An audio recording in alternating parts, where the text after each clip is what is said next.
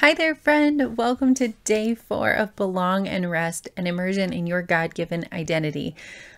Yay, you made it. Day 4, you made it through all 4 days of the challenge, and I want to thank you and congratulate you and celebrate you for showing up and doing the hard work. Sometimes this is not easy to let God into the spaces where we have protected or we've built walls around, and you've let your guard down and let God into those and taken a step, whatever that looks like. Maybe it's your second step, maybe it's your 1000th step of learning to receive God's love, and that's worth celebrating. So thank you. You made it through all 4 days and took the space to listen to these lessons and apply them to your life. I'm going to start by reading some of Psalm 139. It is an incredible passage that reminds us of how seen we really are by God and how much He does know us and accept us. Verse 1, God, investigate my life. Get all the facts firsthand. I'm an open book to you. Even from a distance, you know what I'm thinking. You know when I leave and when I get back. I'm never out of your sight. You know everything I'm going to say before I start the first sentence. I look behind me and you're there. Then up ahead and you're there too. Your reassuring presence coming and going. This is too much, too wonderful. I can't take it all in. Is there any place I can go to avoid your spirit, to be out of your sight? If I climb to the sky, you're there. If I go underground, you're there. If I flew on morning's wings to the far western horizon, you'd find me in a minute. You're already there, waiting. Then I said to myself, oh, He even sees me in the dark. At night, I'm immersed in the light. It's a fact. Darkness isn't dark to you. Night and day, darkness and light, they're all the same to you. Oh yes, you shaped me first inside then out. You formed me in my mother's womb. I thank you, high God. You're breathtaking. Body and soul, I am marvelously made. I worship in adoration. What a creation. You know me inside and out. You know every bone in my body. You know exactly how I was made bit by bit, how I was sculpted from nothing into something, like an open book. You watched me grow from conception to birth. All the stages of my life were spread out before you, the days of my life all prepared before I'd even lived one day. Your thoughts, how rare, how beautiful. God, I'll never comprehend them. I couldn't even begin to count them any more than I could count the sand of the sea. Oh, let me rise in the morning and live always with you. And that is through verse 19. So that really brings it right into what I want to talk about today when he's talking about let me always live with you. Because the next question I think that naturally follows talking about our God-given identity is, then how do we live this out? How do we actually practice this in our everyday lives? And it can take us back to looking at what is another synonym maybe for the word identity, and that is, what do we live in? What do we dwell in? What do we abide in? And actually making our home there. So we go from trying to walk it out first to just trying to abide in it and live in it, receiving and accepting and belonging and resting in what has already been given us and what has been spoken over us.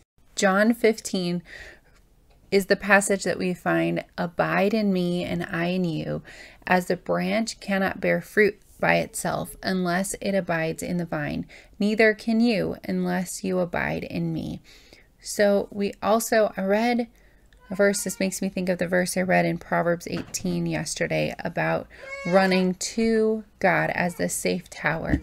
When we start to stray or wander and find ourselves comparing ourselves to what somebody else is doing, that's a good indicator that we are finding our identity in what we're doing, because we start to compare and measure ourselves according to what God has somebody else on mission doing.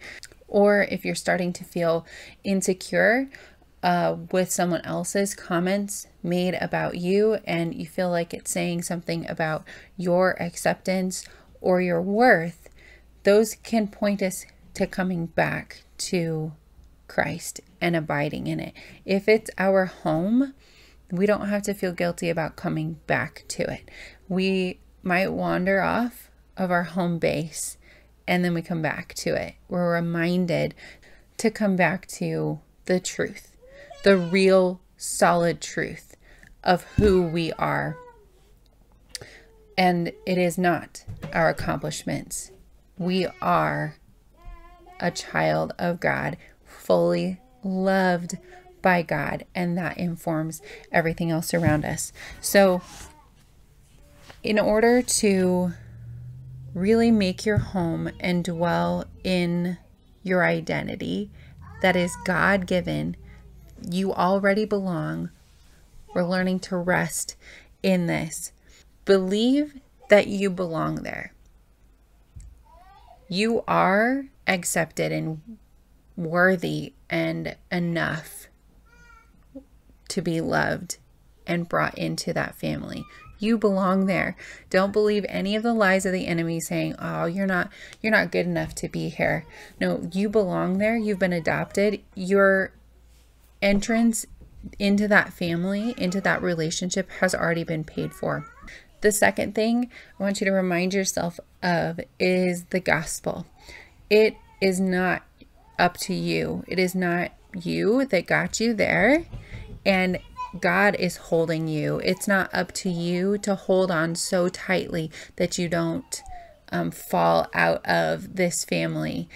You have been brought into this family. Remind yourself of the gospel, that it is in our weakness that we are accepted and we are loved fully in that place, not after we reform or are better. Can we earn or prove that we belong there, because it's been given to you.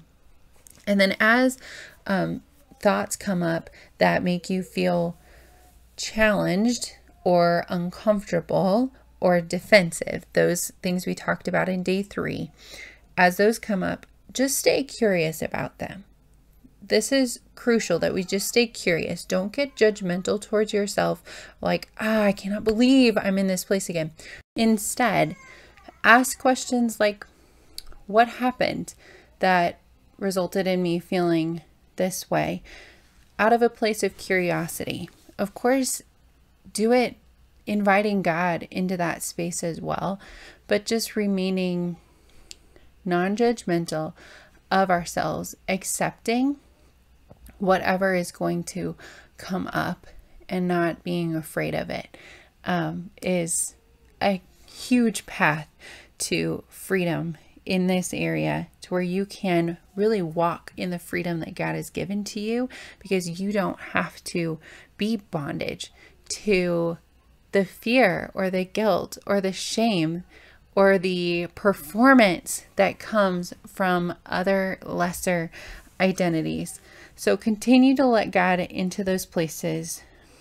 And if being raw and open with God feels risky, or maybe it feels really full of like trepidation, like you're not really sure if you can say, God, search me and know me and try my thoughts. Breakthroughs in this area is why I coach and mentor people. I want you to be able to draw so close to God. That is not possible unless we are willing to let God draw close to us in those really vulnerable places.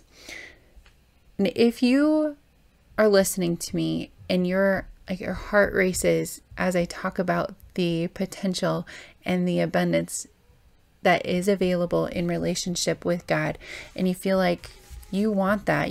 There's something in the pit of your stomach saying, I need that. That's for me. Please reach out to me. I would love to pray with you if this is a good next step for you on your spiritual journey.